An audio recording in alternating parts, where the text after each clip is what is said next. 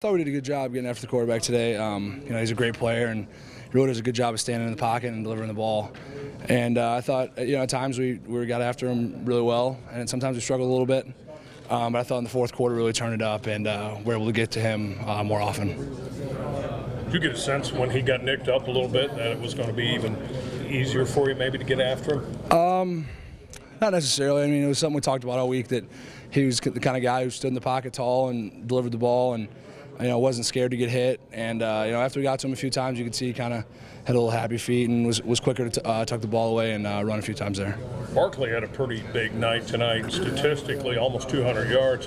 What do you feel your run responsibilities are up front? For me, I just got to try to eat up those gaps inside.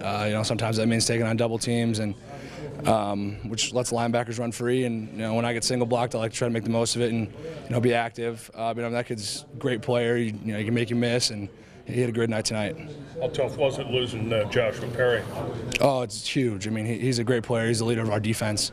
He's kind of the guy that holds us together out there, and it was a tough blow when he went down. Speaking of injuries, you got a cast on your wrist. Is that new? How long has that been going on? It's just something that happened last week against Maryland, and something I'll just kind of continue to push through and fight on there. Talk about WOSN. Whenever he sees at Penn Stadium, his eyes light up, doesn't he? Oh yeah, he had a great day today. He's a special player, obviously, and he can create his own plays, and he's a lot of fun to watch and a lot of fun to play with. And he's kind of gotten some heat for not having his sack numbers there, and I'm glad he got one tonight. And I thought he played hard and played fast.